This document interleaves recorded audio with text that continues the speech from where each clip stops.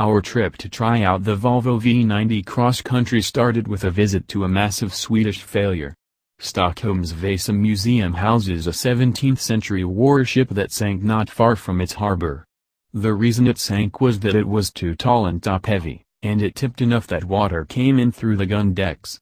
It was an odd place to start a trip focused on a Volvo that is taller and more top-heavy than your average wagon.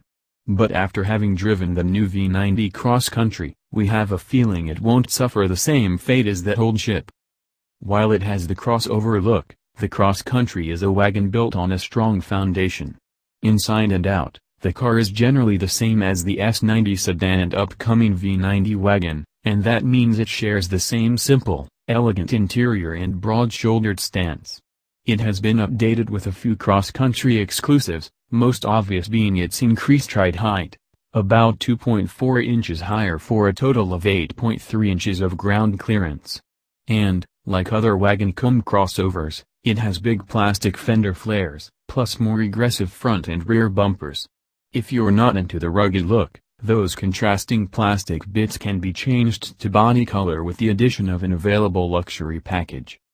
The interior, which has solid visibility thanks to the low beltline and generous amounts of glass, also features some model-exclusive touches such as fancy pearl stitching on the seats, red gauges, and an available dark wood finish on the dashboard.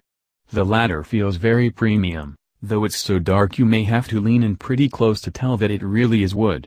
In fact, my co-pilot initially mistook it for plastic. In fairness to him and the trim, the sun was still coming up.